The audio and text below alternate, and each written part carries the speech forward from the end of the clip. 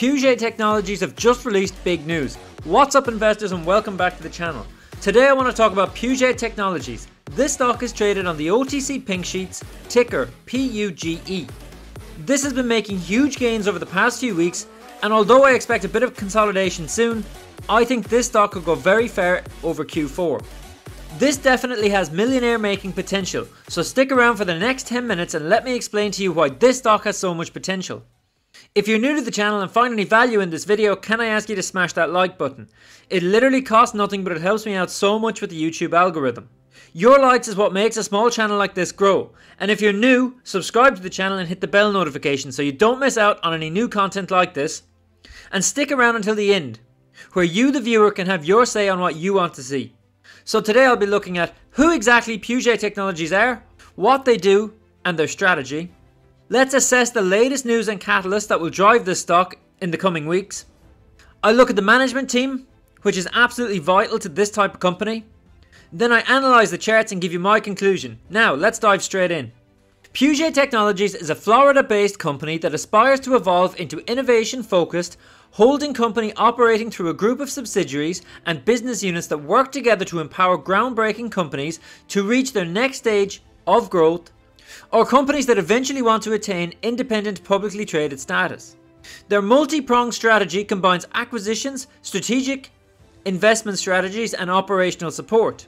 Puget intends to provide a one-stop shop for growing companies who need access to both capital and growth resources, while enabling Puget and its stockholders to generate synergies and derive profit through shared resource and common goals. They strive to empower innovative companies with the resources and knowledge they need to be successful. Puget uses multiple strategies to identify opportunities with the potential for aggressive growth and to secure the capital and resources these companies need to achieve their growth goals while building value. They look for companies with proprietary technology that have the potential to change the game in an industry. They look for innovative startups and entrepreneurs who have the potential but need a little help to get to the next stage. The company's key focus is on industries that have potential for significant global, societal, and financial impact, where their team and professional network have expertise such as climate change, healthcare, and business-to-business technology. We'll talk a bit more about the team in just a moment. Puget uses a four-pronged strategy to identify and cultivate companies with the potential for industry disruption and market leadership. Other companies usually focus on one of these areas, but Puget intends to combine all of these strategies, offering a one-stop shop for other companies and increase synergies to increase shareholder value. The first of these is acquisition growth investing, where they pursue acquisition opportunities that exhibit certain favorable attributes, such as the potential for industry disruption with a new technology or business model and multiple alternatives for value creation such as geographic expansion, organic growth potential, cost-saving options and value chain integration. The focus will be on post-investment value creation by helping the existing management team reach their full potential either by direct management involvement or by integrating them into the pre-IPO incubator program. This is the second prong of their approach, where companies will function as a subsidiary of Puget. During this time, the subsidiary will maintain control of most of its operations, but will be coached on all aspects of functioning as a public entity, including internal controls, financial reporting and disclosure, communication strategy, and more. The third prong is business development, where they seek out companies in need of financial resources and managerial support with market values of less than $250 million. Through this strategy, they offer the acquired companies access to Puget's network of experienced professionals. And finally, they plan to run a SPAC business, where they will manage a series of SPACs that will assist in funding for operating companies that desire to go public without going through the traditional IPO process. If you followed the SPAC boom of last year and early into this year, you'll be aware of just how profitable this type of business really is. Look at companies like DraftKings, Lucid, Virgin Galactic. Early investors that were in those from the base level made huge percentages. Now, there has been a lot happening at Puget in the last 2 months, and this has seen the share price run from triple zeros up to hitting 1 cent for the first time this week. Although this has pulled back a little bit today. Most recently, Puget signed 2 letters of intent to acquire 2 companies in the healthcare sector. the Florida Behavioral Center, and the Glades Medical Center of Florida. In each case, the companies have granted Puget a 90-day exclusive right to negotiate specific terms after it conducts required due diligence, and the parties determine the most appropriate valuations and form of acquisition. In both cases, the acquired companies will become consolidated subsidiaries of Puget and will be incorporated into Puget's healthcare division in order to generate synergies and attain sufficient operational savings. These two companies will add approximately $4.5 to $5 million in annual revenue to the Puget Group. This was announced on September 10th, so 90 days would mean that they have up until early December, but management intends to conclude negotiations on or before November 30th. These deals follow on from Puget's acquisition of D&D Healthcare back in August. This company adds approximately $5 million of revenue for 2021, with anticipated profits of $1 million, but through Puget's expertise and connections, they anticipate an increase of these profits 100% year over year for the next 2 years at least. As we can see here, as of September 30th, they will be providing an update on the progress of our due diligence by the end of next week, as well as providing an update on the location and move-in timing for the new headquarters, and an update on the efforts to launch business in Puerto Rico by the end of the week. So I expect that we won't see all of these updates together. It's quite likely that they will provide one of these each day for the remainder of the week. And the first of these came today. Just in the past couple of hours, Puget announced that they have entered into a letter of intent to acquire a company in the real estate industry. This company, Care Suites, will offer doctors and other healthcare and wellness professionals the space, equipment and support they need to start and grow a private practice without the overhead traditionally associated with independent facilities. Their space as a service concept is a cost-effective alternative for healthcare professionals to expand their practices into otherwise inaccessible markets.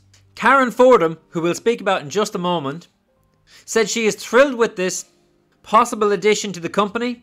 The introduction of real estate, equipment leasing and ancillary professional support services to the Puget Services portfolio will help us to diversify our business model and will create even more opportunities for our growing family of companies to attain industry leadership.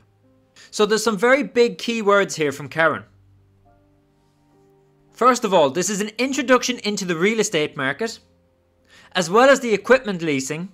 It will help them diversify the business model and create more opportunities to help the company grow. So Puget is a company that seems to have big plans, but as we know, big plans mean very little unless there's a management team in place that are able to achieve the set goals. So let's look at Puget's team. So first of all, we have CEO Karen Fordham, who's only recently joined the company as recently as August.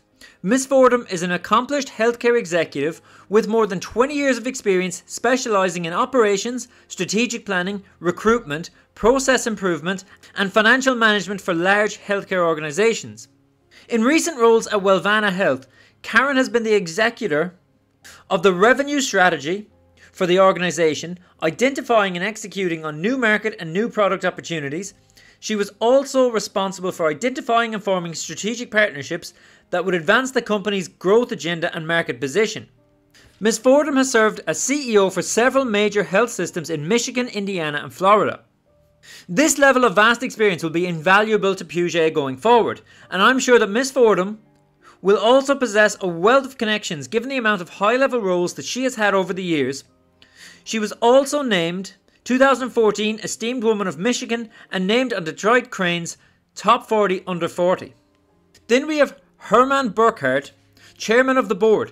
He was replaced as CEO by Ms. Fordham, but he is a seasoned investment banker, has worked for some of the nation's premier investment banks, as well as on his own as a syndicate manager in multi-million-dollar transactions.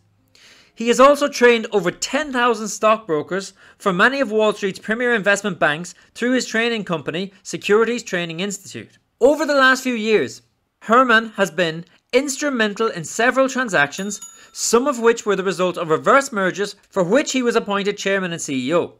Thomas Jaspers, who is the chief financial officer. With this type of company that will be involved hugely with many financial dealings through their acquisition strategy, it's important to have a top-level CFO. Mr. Jaspers has worked for Haskins & Sells, which is now known as Deloitte.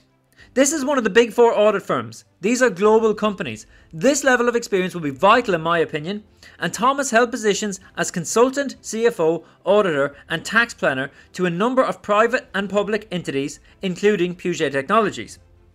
Looking at the chart, we can see that Puget is up over 200% year to date. But more impressively, this stock is up nearly 9,000% over the past 12 months. As we can see here, the stock spiked up in December before consolidating, then again in January before dropping back down and consolidating once again at a higher level than before, and then it spiked up again in February. At this point, as we know, the whole OTC market went cold for the past few months. In fact, Puget was at a low point of only 0.0016 in September, but has gained about 400% in recent weeks. But this might only be the beginning.